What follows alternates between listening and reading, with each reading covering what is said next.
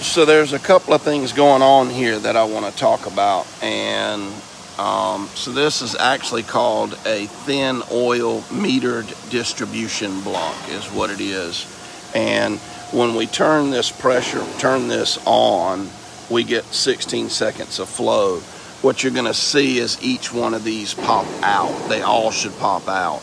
And it's delivering oil to all of them, and then when it shuts off, these go back in. What it's doing is it's storing oil in here so that when it shuts off, these actually compress with a piston and finish pushing it down the line. Then there's a plunger in here that seals it back up to keep it from coming backwards, and I'll show you that. So I'm going to turn it on.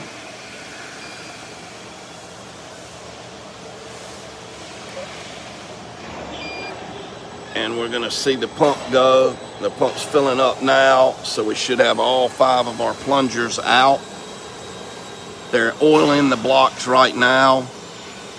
As soon as our 16 seconds is over, you'll see your markers go away, and they've injected that oil also. Plus, there's a plunger in here with a stopper that is stopping that from continuously going now and keeping backflow from coming back into it.